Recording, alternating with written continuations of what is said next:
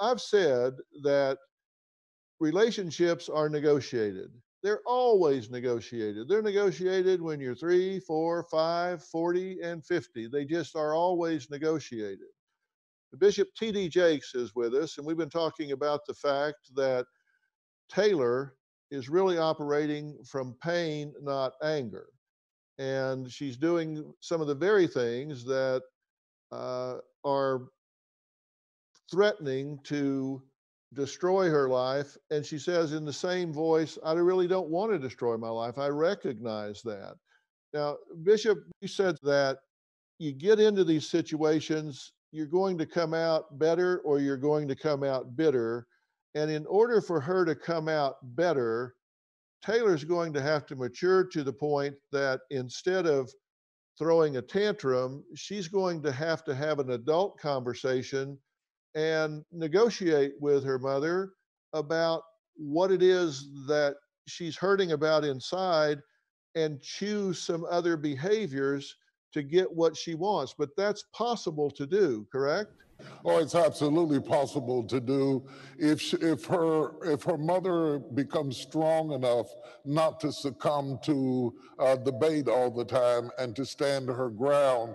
And what's very, very important, like grapes turning into wine, you can turn into something better than what you're grieving over. I really think to some degree, Taylor is grieving over the life she had, the relationship she wished she had, the person she really wanted to have in her life. One, it's possible to love your father, your biological father, not love what he did, and still have room in your heart to embrace somebody new in your life. He doesn't replace your love. You don't have to fight over that. And you have to allow yourself to believe that what's in front of you is better than what's behind you. And that's something we all have to do. All of us have a history, but you don't want your history to destroy your destiny. Most of the time, when I do rebel, I still don't get what I want. Right. And see, here's what I think, Taylor. I think a lot of the things you want are not unreasonable. I think some of the things you're doing are unreasonable. I think doing acid, doing cocaine at 14, these are things that will destroy your brain and therefore your life. But I think a lot of the things that you're wanting to do in terms of some freedoms and different curfews and some things along these lines, I think you can negotiate for those things. And as the bishop says in his book, Crushing, Gina, if you and Taylor maybe kind of mediated in somewhat by Desi helping out, if you two could learn and agree to negotiate, then the drama could fall out. And as the bishop is saying, you could come out of this better than you went into it. I would definitely be willing to do that.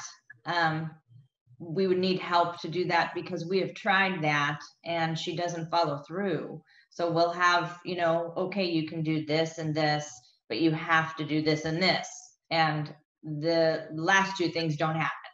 Okay, so she's trying. I can tell she's trying. I can tell for the last week or so. But you're talking about history now. And again, I'm talking about hitting the reset button and going forward. Bishop, in your book, Crushing, God Turns Pressure into Power, there's not a better example than this very situation for what you're talking about. You're absolutely right. There's a huge opportunity for this family to turn this pressure into power and to use this time of introspection, unfortunately, that's come about through COVID-19, but it's given them an opportunity to be introspective, to find that place of healing or negotiation, as you talk about, and transform it into something better. I can't help but think about all the families, thousands of families in America whose loved ones, mothers or daughters, are on respirators right now, those who have lost parents and didn't even get to say goodbye to them. They would love to have the opportunity that you're wasting. Let's remember how blessed we are to have each other, to have somebody to love, sometimes somebody to argue with, sometimes somebody to negotiate with, because there are a lot of families right now who have just lost what you are failing to appreciate.